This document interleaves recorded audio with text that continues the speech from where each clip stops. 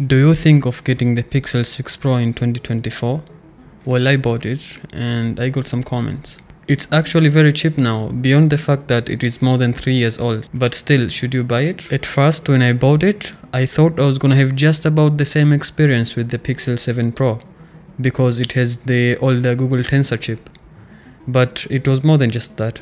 When you go to the network settings, you get the options to choose 5G network as the default network type. And it kept me wondering, is this just a decoration? Because I selected it, but I wasn't getting any 5G network. Like, why is it there if it doesn't even work? On their Pixel with Google website, they did mention that unlisted countries have no 5G carrier networks that work with Pixel phones. The same case with Pixel 7 Pro, it had the same issue, but they released an update and now we can select 5G networks effectively.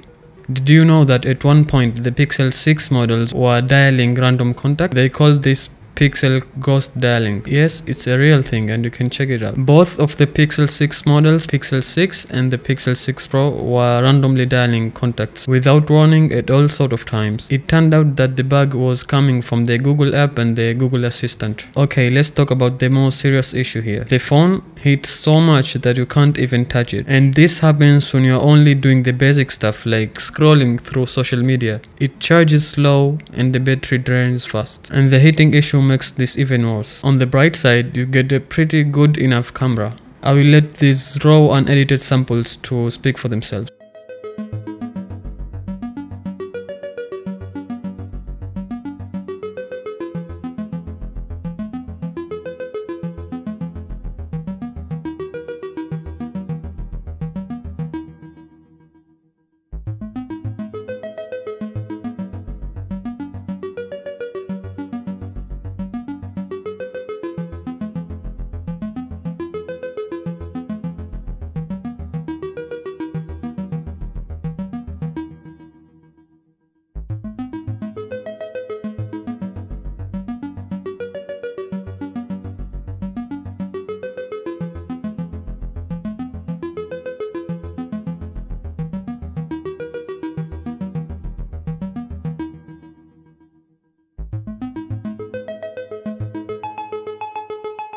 I think the one thing that they could improve now is just releasing an update that could fix the heating issue, because once the heating issue is reduced, the battery could last longer, I guess, and it will not throttle the performance, as well as we will get comfortable to use it.